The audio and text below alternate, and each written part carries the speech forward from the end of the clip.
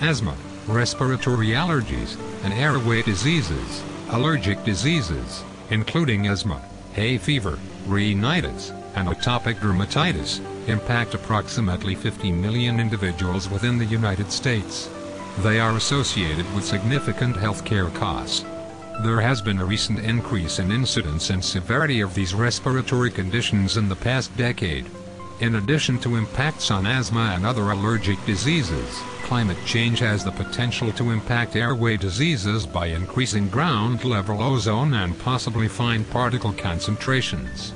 Numerous scientific studies have linked exposure to fine particle pollution to a variety of health problems, including increased respiratory symptoms, irritation of the airways, coughing, difficulty breathing, decreased lung function, aggravated asthma, development of chronic bronchitis, irregular heartbeat, non-fatal heart attacks, and premature death in people with heart or lung disease.